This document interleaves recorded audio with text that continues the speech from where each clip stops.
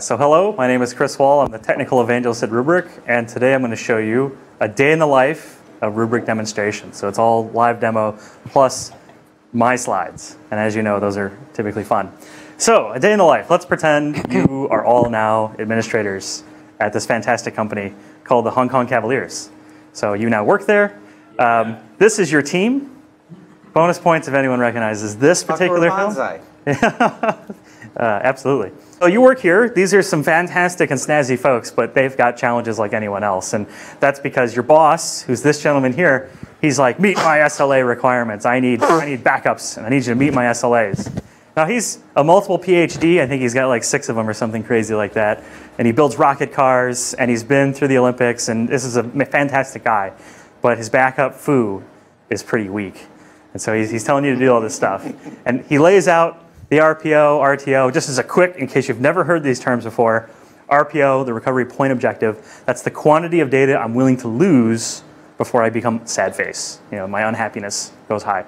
Availability duration, essentially the retention, how long do I want to keep the data? The RTO is really the return to operations or recovery time objective. That's telling me how long does it take from the point that I suffer a failure to the point where I'm back online and processing transactions or whatnot. Which is typically dictates how often or when you archive. And then finally, the replication schedule. You know, for disaster recovery, I have some other site that can reinforce my RTOs by replication. So these 4 things are really all you need to support the SLAs, right? So as the backup administrator, you walk in and you find this is your backup system here. And there's some problems with that. I mean, other than the more obvious ones, but there's some issues. It kind of has its own agenda. For those that watch the film, this might make a little more sense. But it kind of has its own agenda, meaning a lot of these backup software systems really don't seem to really want to do what you want them to do necessarily. You have to fight along with it a little bit. Sometimes it gets kind of stupid. It just tries to back up things like, all 50 of the virtual machines are on the exact same data store. Let's just back all those up. That's not going to cause a problem. It's easily distracted, right? So it's constantly kind of looking left when you want it to look right. In this case, with a backup system, it's not paying attention to all the changes that are going on in your data center, right? Typical data centers have a lot of things that are moving around. The virtual machine may move, but more than that, new virtual machines running containers for Nigel. I know we haven't said container yet, so container, Docker, there we go, buzzwords for you. Got unikernel. And I don't think we're backing up unikernels on a VM yet. That seems impossible, but we'll get there, maybe. It's unreliable. Right, if you want it to scale, like storage appliances are notorious for this. You have a deduplicated storage appliance, and then you get another one, and then you have to shuffle across the 2. And how do you get them to be under one single pane of glass? Whew, shot there, and it's somewhat creepy. I think that pertains specifically to this picture, though. So, anyways, you put on your next-gen thinking hat, and you're like, what can I do? And of course, the answer is Rubrik. I mean, duh. So you're like, yeah, I'm going to buy some Rubrik appliances. Of course I would. I want to be next-gen. So we'll go to the demo here. Let's build a policy-driven SLA with Rubrik, and hopefully this very small resolution doesn't hinder things. Let me know if the feed looks terrible or anything like that, and I'll do my best. It'll probably be best if you don't sit in the way of the actual screen. Projector. What did you say? We're going to lose a bit of it as well. Is that better? That's better. But get a tan. Yeah, I need to be darker. That's been established. Okay, so this is Rubrik. All I've done so far is logged in to the system. It's all running HTML5, of course. There's no Java, Flash, or anything nasty like that. And I'm just running it on Chrome with nothing special here. At a glance, you get kind of the high level what's going on, how many workloads are protected versus unprotected. To establish what that terminology means, it's how many virtual machines have an SLA assigned to them, a policy, and don't. Right? So 81 of my VMs have a policy, the other 245 don't.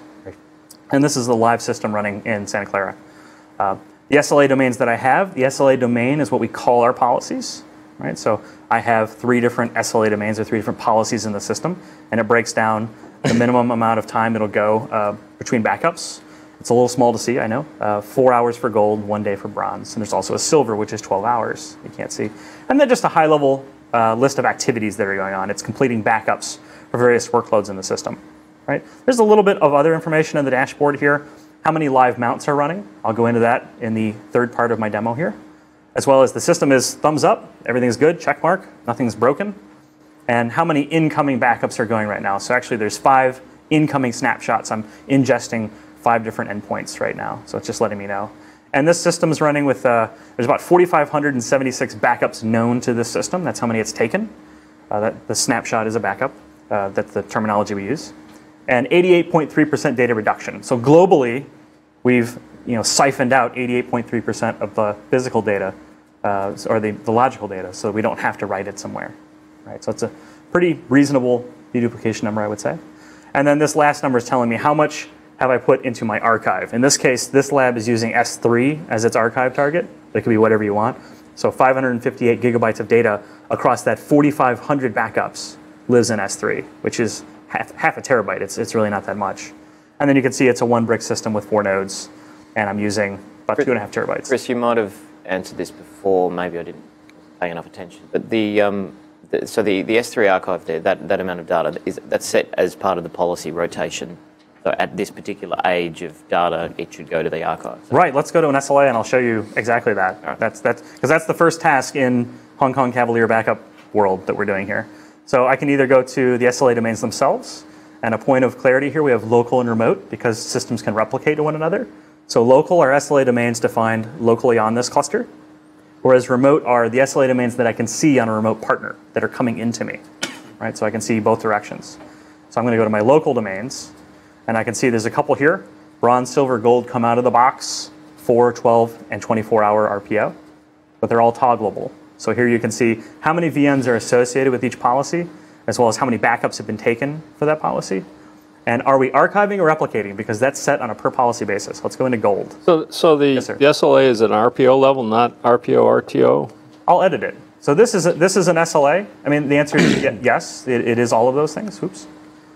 I right-clicked. There we go. So if I edit a policy, this is everything you need to actually dictate on there. The name is at the top. I'm going to skip past that. The SLA agreement is the RPO and the availability for those RPOs. So the first one is take a snapshot every 4 hours. Keep it doesn't specify the archive level or archive? A little further down. A little further down. Give me a moment. It's down here. I'll get to it. What are your tables being? He's telling you to scroll faster. Okay. Fine, there we go. If I had a bigger screen, it would totally, it's like a 3,000 resolution screen, but I can only show you 1,200. Yes, that's all down here. Absolutely. I kid. So the archiving policy is there. If you wanted to do an instant archive, I mean, say catch up. I had some things that hadn't been archived. It's a new policy. I just want to throw it all into archive. I'm enabling that fresh. I can check the box. But enabling archive tells it with this little slider bar how many days to keep on the appliance, basically on premises, versus in whatever you're archiving to. The slider bar doesn't care what you're archiving to. It just cares how many days you want to retain for local versus elsewhere. So are your customers using archiving or replication for the disaster recovery site? For disaster recovery specifically, it's a little more about replication so that they can have that really low RTO in a secondary site, because that's really the killer, right? If I archive very quickly, I mean, they obviously archive as well just to support like long-term, 7-year data retention, something like that. But if they're looking for DR, they're going to replicate. Okay. And you can do one, both, or neither within the policy itself. So this policy is both archiving and replicating. And then do you have to have an appliance in DR? Correct. You would need appliance in DR. We do cluster-to-cluster replication at the SLA level. Okay. And is it automatic failover? As in, like, is the it VMs just pop up kind of thing? No. Is it automatically aware that the other node in the cluster went down, and that it needs to kind of pick up and do the work? Like locally, a node fail and the other nodes take up for it. The cluster that's local doesn't really, it doesn't impact the cluster to lose a node. Okay. The other nodes, because as Nitro was saying, it's all distributed scheduling and tasking and things like that. It'll just say, you have a node failure. That green check mark would change to a red X saying there's a problem, but the other nodes would be cognizant of that because it could just be a network cut. The node could be fine, and it just says, I can't reach anybody, something's wrong. But you will have the ability to go and instantly recover those VMs from the failed site on the recovery on the DR site. Okay. So your recovery time again is once you've detected it, your recovery time is near zero. Okay. Something also to note is, unlike traditional DR, where you have to break the DR to power on something on the remote side, in Rubrik, you can keep the DR and still power on a virtual machine on the remote side. And whenever you write to it, it writes Delta patches and not impacts the DR state. Yeah, I think I think the takeaway for me is just making sure that everyone understands that node failure is largely irrelevant for Rubrik, right? We can handle that. If you lost the whole site, Sure. it would just say, well, my paired site is down. Would you like to start restoring VMs? Something like that. And that's, Could you scroll back up this major screen here? So you're keeping Now you want me to scroll up? Scroll the down. Scroll up. 1 year snapshot for 2 years, but you're archiving after 48 days. Right. So the service level agreement is dictating the life cycle of the data regardless of where it is. Archive, replication, wherever. Right. Well, the replication is controlled down here, just saying how many days to keep in another site. It's almost like an extra copy. Say, for 14 days, keep all the data in 2 sites. Okay. The archive is more, where does it start and where should it end up? I start on the brick, I end up in an archive of some sort. Right. So they're solving 2 different problems. And I didn't see anywhere where you could enable deduplication or compression at a snapshot level or SLA level. Because you want to turn it off? Yeah, let's say you wanted to be able to restore your terabytes of data faster or something like that. But there's no recover needed, right? There's no way to do that. Is that what you're telling me? No, RTO is to do it. RTO is near zero in our platform. You don't have to worry about RTO. And since there is no restoration step, How can you not have to worry about RTO? Because it's basically the time you need to boot up. Tell me how quickly you can restore a terabyte. It doesn't matter. 35 seconds. Oh, he had that. Yes, if I want to use your system as the NFS store, that's correct. But I want to use the servers, the rack of servers I got over there. That's going to be Then you do a storage vMotion. Then you do storage vMotion to get it into that. Storage vMotion of a terabyte will take But there is no RTO. 5 days. But your service is up, right? Your service is up immediately. RTO is no impact on a storage vMotion because VMware keeps it on. Yeah, I think the important takeaway is there an important there's takeaway? there's no recovery because all we're doing is just exposing the data we already have in the format of the hypervisor's choosing. In this case, it's VMX, VMDK, and the associated files. All it needs to do is just power it on. So we don't have to restore. We're just basically exposing where the data is and saying power this on. And then at your leisure. So you guys support vVols and all that stuff? We support vVols. Yeah, you're an NFS. We don't data care store. what it is, right? We don't care what we're backing up. The only exclusion would be physical mode RDMs because vSphere, the hypervisor, can't see that data. No, I'm not concerned about RDM. I understand that. But so yeah, as long do as you support the vVols or not? I don't actually know. There is no need to support vVols. There's no reason to support. Yes. Yeah. Because you're an NF data store. Yeah, we're just asking the API give us data, and then the host's IP is connecting to our IP and sending Because we are not the primary storage platform. What we are giving you If is... you're going to restore a terabyte in 5 seconds, you become a primary storage platform. Until you recover your primary system, and after that you do storage vMotion. Yeah, but the whole point is that you have to do a storage vMotion, and from an operational perspective, that's not a really good idea, especially I understand. if your VM is going to be 2 terabytes big. Is that any worse than waiting for X number of hours to be? Yeah. So would you? Yeah, it Yeah, is. I mean, but It is in fact because if it'll go down because of performance issues or operational issues, then you have a failing VM again. So in that case, your problem is how fast can I move? So either I turn the VM on and use storage vMotion to get it over here, or I don't turn it on, I can't run, and then I have to suck it off the Rubrik as fast as I can to go somewhere else over NFS. And we support both of Both- that yeah, both of mode. them. Yep. So that'll be a limiter. So that would be interesting if you have some information on how fast you could do that. So that It's kind of tough because leads it would in- depend on your network architecture, what storage array you're. I mean, there's like 100 variables. Yeah, but so the, Yeah. the limitations on the brick would be the. BAI or BASA supported. So the answer to that question is that our one brick can support 30,000 IOPS. Compare that to 1,000 IOP that you get from your backup storage system. Yeah, and we're not after IOPS, so we want bandwidth. What's your? I want to ship a station wagon full of magnetic tape across to here, basically. So how fast can I get 2 terabytes of data from there to there? If I can do that in one operation, I don't care about how many ops per second. I want one operation per day. Kind of. Yeah, I don't think it would be that much different than any other array because it's bonded 10 gig Ethernet which I think most everyone's using. Yeah, so how many is it? So it's Effectively, I've got- we can extract about 1 gigabyte per second, because that's, I mean, eventually a bottleneck on the network, right? Assuming your storage array has a lot of bandwidth to spare, then your network is your bottleneck, because we are able to stream the data from multiple nodes across multiple disks. So we don't have any limitations, except typically the network is your bottleneck in that case. So that'd just be something to take into account for the way you do that use case. Okay. And that kind of leads into where I was at a few minutes ago, and I think you just answered it. What's the recommended design like from a networking perspective? Dedicated 10 gig pipes for the solution, or just carve it up and let it run on? Yeah, I think in a perfect world you'd have multiple. I mean, everyone would love to have non-blocking 1-to-1 10 gig. If you can do that, great. Right. If you can't, then you'd have to look at, all right, is the bottleneck my primary storage anyways? Could I even send 10 gig out of my SAN? If the answer is no, then the more traditional 1-to-3, 1-to-4 overcommits are probably just fine. I think most networks today are still overcommitted. Maybe not at the top of rack, but at least end of row or somewhere in the distribution anyways. Exactly. So I doubt most people have end-to-end across a data center 10 gig non-blocking. Some people might. Yeah. I'm very jealous of those people. And then I did have one more thing, and so can I look at this solution as a complete, maybe SRM replacement? Meaning, when I recover at another site, can I use it to automate my re-IPing and all of that, or is this purely just back up, replicate, and have the data there, and then once it's there, I do whatever I need to do to make that?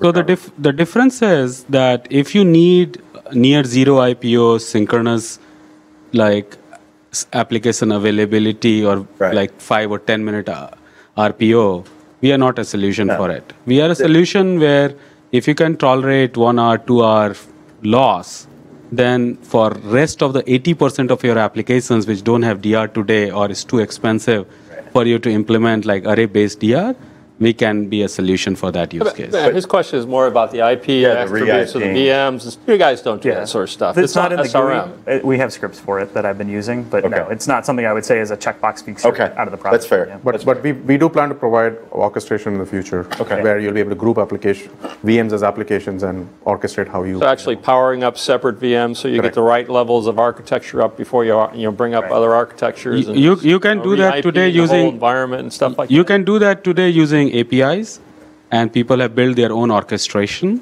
Going forward, we'll have both SRM integration as well as our own orchestration. Okay, fair enough. Cool. Last question. On the replication, is it 1-to-1 or can you support 1-to-many? So can I replicate from this to 2 other sites? So we support bidirectional or like a hub spoke kind of replication today. So you could have a fan in. So you could have like multiple sites all replicating to a single master data center if you want. But can I do it the other way so I can have a single master data center and then 2 possible DR locations? We don't do that. We don't do that today, but easy to enable, but we don't do that today. Yeah, and you still can archive and replicate, right? So you can archive to whatever and replicate somewhere else. Yes. It's just not 2 replication targets. Yeah, but the archive is off to S3. What other archive? Clever Safe, Scality, S3, Scality, object NFS. stores, NFS. Yeah. So in order to support the multi-site thing, I'd need to go and get something from someone else to plug in to do that. Where instead, I can't just say, hey, let's have some more Rubrik and put it in another site and give you guys a whole bunch more money. But I like the sound of that. that's okay. Always give me more money. We have not run into that use case because people don't even have one DR site, let alone 2 DR site for the same source. Sure. We would love to have that. And let them turn off dedo. But there's nothing in the architecture that prevents that. It's just we didn't see the use case, so we haven't built that into the product. But the architecture supports it. Yeah. Okay. Fair. Okay, so we've seen some SLAs. We have our gold, silver, bronze. Let's pretend we built those. I just don't have time to go through it all. But now we have SLAs where we've taken the Hong Kong Cavalier CEO's desires off of his head and put them into SLA domains. These are now policies that exist, right? And we did the demo. Had a great rocket car. Great job. Round of applause for all you guys. This is just awesome. He looks really sweaty in that photo too, which is funny. And then he's like, he's not a happy guy. He always wants more, as any good CEO should. Hey, how's it going, Bibble? He wants his workloads protected now. The SLA doesn't do squat until it's associated with a workload. So you got to protect those workloads. So we're going to do declarative protection using the SLA. So I'm going to go back to the demo. And we've seen the SLA domain section. The second thing an administrator would then do is look through the inventory that they have and start associating. I'm doing it through the GUI. As was said earlier, you can do all of this through the SLA or the PowerShell module that we have. So you go to VM protection. And there's a couple different filters that I'm going to define first. Right? So right now, we have VMs only, but I could also look at the entire hierarchy of hosts and the vCenters. This is a dual vCenter system. It's actually running in our lab. Or if you wanted to go right down to the folder level and start protecting folders of virtual machines. So you can have multiple vSphere clusters talking to the same Rubrik cluster? Yes, sir. For backup? Yeah. Yeah, as many vCenter servers and as many vCenter servers and clusters underneath those vCenter servers as you hearts desire. Hopefully more. Tags. What's that? Tagging. Tagging is a difficult beast, right? Because you have to assume the right to begin with. Well, it's also the APIs to So let's put this out there. Let's say you change a tag on a virtual machine. There's nothing to trigger to say that tag was changed, and the APIs to go through the inventory from vSphere just aren't that robust, we'll say. So yes, I've written the code to do that. You can have it comb through and either push or pull tags. The issue that I found is that in any sizable infrastructure, it's so sluggish to have to call the API so many times that it's just something I think once they kind of flesh that out and add maybe some kind of queue, that would solve that problem. Okay. But absolutely, I can. So you do support tags, basically? Through PowerShell. Sure. You can do tags, yep. Do you support backing them up as well? Because if you restore a VM based on a tag, something happens to the VM on the production side, you lose the VM, you restore it. Well, the tag would then associate with a policy, right? So you would sign an SLA policy through the tag. So we know about the policy. So if you're to restore, you could then query us and say, what was the policy, and put it back using the pull instead of the push. Yeah. Right? So it's kind of like each system knows about the tag based on the other. Yeah. Cool. So here, let's say you had a brand new infrastructure, just started from scratch. I mean, I could select the entire data center and just say, protect everything at bronze. Give me the lowest level for everything just to blanket it, right? Then I could go a little more granular and say, all right, within my, let's see, actually I'm going to change over to folders view. Let's say within the first vCenter, I keep right-clicking. Let's say all my demo virtual machines, I want those to be silver because that's an application that demands a higher or a lower number of hours for their RPO. I could do that. I could just basically say assign the SLA. It's going to nag me because I don't have some tools on my stuff, and I've already got SLAs assigned. So just letting you know, you're going to do some harm here potentially. If you were to go from a 4-hour RPO to a 12-hour RPO, we're going to adhere to that. We're not going to need as much data, so we're going to purge some of that. So it's letting you basically know that. And then assigning the SLA is as simple as checking one of these and saying, all right. And what I like is a little box pops up reminding you what the RPO values are. Right? And I've actually had some customers that prefix the word gold with like replicate or rep or arc or something like that so they can see it. I think we're also going to put that into the little tab there. But that's it. Once you do that association, everything's protected. In fact, let me go to... one thing I didn't see in your SLA specifications over here is there are some applications that I'd like to do backups like certain hours of the day, maybe midnight to 1 o'clock in the morning or something like that. How does that get deployed here? By default, we don't expose that option, but it is there. So if I were to go to gold, for example, and edit the policy. There's a portion of the screen I was unable to see? Yeah, we hide the snapshot window. Right? So you can dictate what time of day to take snapshots, but then that will disable the hourly feature because we can't just say, okay, every 4 hours we're going to do it. We're going to do it within your snapshot window, and it becomes a daily within that window. Right? And you can even specify for your first full when to start. So if you had a bunch of new workloads, you can say start tonight at 2 a.m. Okay? But just like for those that are familiar with vSphere's DRS, distributed resource scheduler, the more granularity, the more control you exert over an automatic system, the less effective it essentially is. But if you had some specific requirement, it's there. Cool. So I have another question. Yes, sir. You're going to get to it, I know, but I'm going to ask it. So when you popped up the screen before Ray asked his question, it showed Active Directory, SQL, things like that, those folders. Mm-hmm. Are those pre-created, or is it discovering services running on the VMs? Those are folders that I have in vSphere. It's discovered the folders because those are my application-specific. Okay, I got you. So they're just your VM folders. I thought maybe it That'd was be cool, doing discovery. Yeah. I was like, okay, this is going to be No, because we do application consistency using our own VSS providers, and so those are just ways that I can showcase various applications being restored at a granular level. Okay. So that was it. I actually showed you. I'll just go back to it really quick. In fact, any virtual machine, like this virtual machine, I can say this batch 1 box here, this is where it is, assign an SLA. It's already protected, it's just letting me know that. And I can say, great, assign it the bronze SLA, and it's protected. You know, it's really how granular do you want to get? All of it, little pieces of it, a folder for an application group. That's it. You're now backing up these workloads. Right? That's all it takes. Okay? Everyone with me so far? When you Yes, sir. allocate something to a policy, is that only manual? Like, is there a way to automate that? What was the first part you said? When I do what? When you allocate something to a policy, okay. Say this policy applies to you. Is there a default policy that will have? Like, can I just go make sure everything's always protected? Because users always lie about it and say, oh no, I don't want to pay for backup, and it's like, and then 2 days later they've lost everything. And please save my life. Yeah.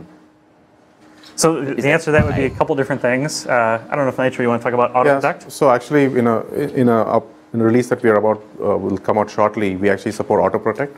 So you can specify protection at a folder level, at a cluster level, and say that any VM that comes into this folder will automatically get protected based on the SLA that you assign. Yeah. So if you bring in new VMs into the folder, or you could actually say, I want the whole vCenter hierarchy protected. So any new VM will automatically get assigned to the default policy. Yeah. So we will be supporting that in a release that's going to be out shortly. And then the other answer would be put it in your lifecycle management tool, orchestration tool. Add that as when someone provisions a workload, also give it an SLA. Yep. You just call the API. Yep. That tends to be, for folks that are using Visualize Orchestrator or other tools, any config management tool, talking to the API is as simple as, here's the UID of the VM, here's the SLA that I want with it, do it, and it's done. So you can just add it to your whole workflow and be done. That's probably the recommended one for me, especially if you're offering some kind of service to somebody to say, when you choose this, also associate with this SLA, or even give them a limited amount of choice. Exactly. And just bake it as part of the lifecycle. Yep. Excellent. Yes? That's a damn good idea. Yes, sir. How's it priced? How's it priced? Bipple, would you like to talk about price? I hate talking about price. Chris is done. He's out. It is priced to buy. Good answer. There you go. That is I phoned a friend on that one. Just to get into the right scoping for price, right? Because that's a horrible question to answer. I'm assuming that there's a minimum quantity of nodes you need to buy. So we sell per appliance. Right. So, and one appliance has 4 nodes built into it, and then you incrementally scale by buying more appliances. Just like a product, as you can see, is very simple product, we also wanted to make buying simpler. If you buy today a backup and recovery solution, you might have to spend few hours just looking at all the line items that are thrown at you. What we said was that we'll sell per appliance, we'll give you the capacity, you can pack VMs into it, and you don't have to buy any more line items. You buy appliance, and you buy maintenance, and that's it. We don't charge for replication. You buy 2 box, you get replication for free. Search you get for free. You get archiving for free. We don't charge for any of it. You just buy an appliance. An appliance is a brick, right? Yes. a brick. So you always buy 4 nodes. Yes. So that means that your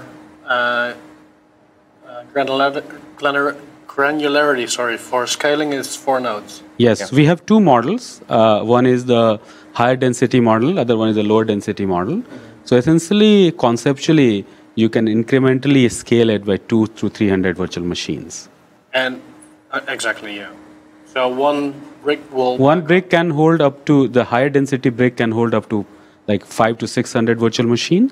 Lower density box holds up to 2 to 300 virtual machine. You can mix and match. There you go. Yeah, and I think it's important when you brought up there's no licensing, right? You own everything. All right. There we go. Demo's good. Great job. Woo! He's a cool boss. I like this guy. No, I don't like this guy anymore. He wants to restore. Like I said, restoring, that's where the magic is, right? All the rest of stuff is like, that's cool, but if I can't get the data back, you just bought a very expensive piece of metal. So let's restore some stuff. And in this case, our CEO, for some reason, he has this thing for watermelons. I don't know if anyone's seen, yes. Like what? Yeah, we'll tell you later. It's good stuff. And he wants his watermelon back. Okay, and there's a watermelon file, and I don't know, I'm trying to make it interesting. I know you've been hearing technical stuff all day. So we're gonna do predictive search from the guys who invented that stuff, that work at Rubrik, and made that stuff the awesomeness that it is. Everyone knows how to use Google, right? You've heard of it? Okay, cool. So we do some, I call it ridiculously simple restores, because just regular simple restores didn't sound cool. So I actually went to my demo picture now. So let's find the watermelon file. So my boss, he said, well, it's on, well, you know what? It's actually my virtual machine. I didn't go far enough with the joke to actually make him his own virtual machine. So I'll go to my virtual machine, which is a Linux box. I think it's running CentOS or Red Hat or something like that. And he doesn't really know when the file was there, when it was lost. He just knows it's somewhere within his virtual machine. So notice that first thing I did was I went to the search virtual machines. I just typed my name. I did it real quick first to see if he even noticed. And then now I'm doing it a little slower. You can see I can find anything using this predictive search. And as I start typing, like if I would start typing SE, it shows me all the list, and it goes more granular as I put in my name. It gets faster, and there we go. It's also telling me some information as I search. Local means that this is a local workload being protected with a local SLA, and that local SLA is gold. So just by using the search box, I can get 2 critical pieces of information about the workload.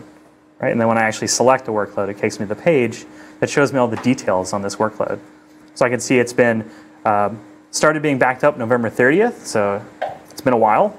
The latest backup is today, and I have 56 backups, 37 of them have been archived, because that's what's been dictated in the gold policy. And then here we have kind of, oh yeah, go ahead. Do you have different logins to provide to different people in the organization? I don't know, if you have a dev test cluster that you are backupping, can you provide a login for someone that want to restore files from that cluster? Yeah, we definitely have different logins using AD. The granularity on the roles right now is still being worked on to make that true, like this checkbox for this particular user. That's going to come out, I think, in the next. Yeah. Yeah. To offer more of that self-service, you can only see these things. Because kind of it's so easy to use that. You find what you want, and you. Yeah, we'll be adding role-based access control, so then people can recover self-service, right? So an organization should be able to recover its own subset of virtual machines. So if we go to all the backup points, we use kind of a color code here saying that, here's the various backups I've taken through January, February, et cetera. I can drill in. Any green dot is telling me, hey, everything was good. That day I met all of my SLA requirements. If there's any other color, there was an issue. Right? So it's it's colorblind friendly, I think, green and like a offish yellow or something like that. So I would go into, let's say today, and actually I'm going to go back. I'm going to go to the month, because remember, I don't actually know where the file is, so I just start typing it. We want the watermelon file, and there it is. Apparently, my boss saved his watermelon file under root, because he's a cool guy. He likes to log in his root, I guess. The neat thing is I can actually look at all versions of that file, because I can decide which one to restore. Right? I don't have to pick just the latest one. So I can see the latest one, and we give you little gizmos here to tell you that it's been replicated to the other cluster, so I can see the additional protection that's offered. Or I can go back and give one that's not been replicated, or whatever tickles my fancy. So if I wanted to grab the latest copy of the file, I can download it to avoid any kind of compliance issues where I'm replacing a file in a virtual machine. I can actually download it to my workstation, or I can log into a server or something like that, download it and put it in there, whatever tickles my fancy. And that little bell, what's up? Can I dictate the ability for somebody to actually download it to their laptop? Can you dictate the ability? So what I'm getting at is like for compliance policies and things like that, where I might, as an admin, say, I want, kind of going back to like you were saying, like a portal for my end users to go into, and they might get in there and want to restore something, but they have access to critical data for like PCI or anything like that. Yeah, say it's locked out via Active Directory ACLs. Right. Today it is an admin-oriented product, right. And as we develop role-based access, where we will have the policy engine-based enforcement on access of data and files. So I could say this group of users can only restore to the original source. Exactly. They will not be able to download. Might be able to actually download the file local to their. Correct. Okay. Sure. So that would be a file, but just to showcase, that's not where it kind of stops. I could also say, if I wanted to grab an entire folder, I could just browse the whole file system and say, or I could either search for it. I'm just showing the browsing option now, so I could go to root and just say, By selecting it, download the whole folder. It'll actually compress it, put it in a zip file, and grab it for me. So if I needed larger pieces, if I really wanted lots of the infrastructure though, like lots of the virtual machine and the files, and I didn't want to download it, something like that, I got two different options. Let me go to a data point here. The first two options there are mount and recover, and these are probably the coolest technologies at Rubrik. For me, I love these two technologies. The difference is mount and recovery both provide a copy of the virtual machine in one way, shape, or form or another, running on Rubrik storage, and it's that RTO of pretty much 0. It's however long it takes for the NFS data store to be presented to vSphere, and then for vSphere and the hypervisor to boot the virtual machine, right? The major difference between... And the virtual machine runs on your node? Runs on our storage and your hypervisor. So, but it's running an ESX host someplace else pointing to your storage. Yeah, well, so we'll mount a copy. I got you. I'm just trying to understand where it's running. Sure. I just want to show you too. We'll mount a copy from, what was this? February 4th, 1:50 this morning. I wasn't up at that point, so maybe I want to look at what was going on. I can mount a copy of the virtual machine, pick a host, it doesn't matter which one it is, and then hit mount. So all I did was select a date and then a host. Behind the scenes, what's happening, I'll go to my live mount section real quick, is it's actually presenting an NFS data store that leads to where that data is on Rubrik to the hypervisor, right? So it's mounted, or it's presented a data store to the hypervisor over NFS to one of the nodes that it happened to pick. It's exposed the files that are there, the VMX file, the VMDK, everything you need to reconstitute a virtual machine to vSphere's perspective.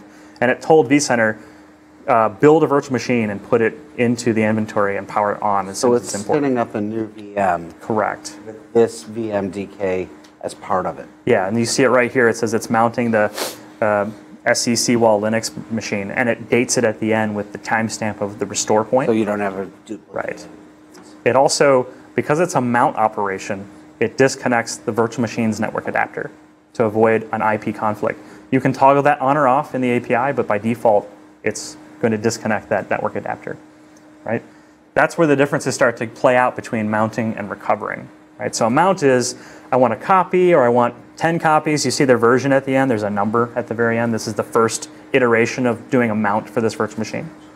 Yeah, it's kind of like taking a snap and hydrating it, but there's no restore, right? So that's why it's already powered on and ready to rock in the time it took me to tell you what it's doing, right? So I could make 10 copies of it, play with it, do an application upgrade by bubbling off the network, whatever it is you want to do with that workload, which I think is very handy for anything that you want to do that you don't want it to impact prod, and you don't want to impact your production SAN, right? If you want to run a bunch of tests or an application upgrade or just look at workloads without impacting primary storage or using capacity in primary storage, you can use Rubrik, right? You get 30,000 IOs per appliance to kind of tinker around with whatever use case is.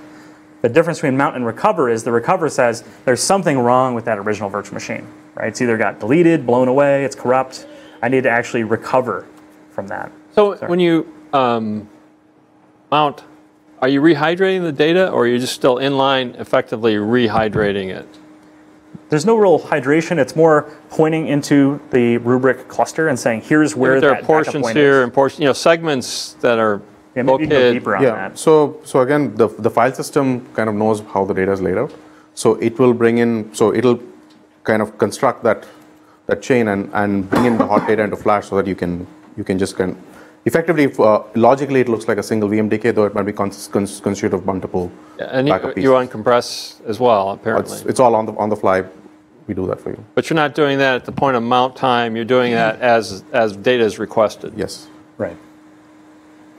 Yeah, so the recovery then would, if you did the instant recover model, kind of the same workflow, except we will connect the network adapter, and if we find the original virtual machine is there, we'll make sure that it gets powered off.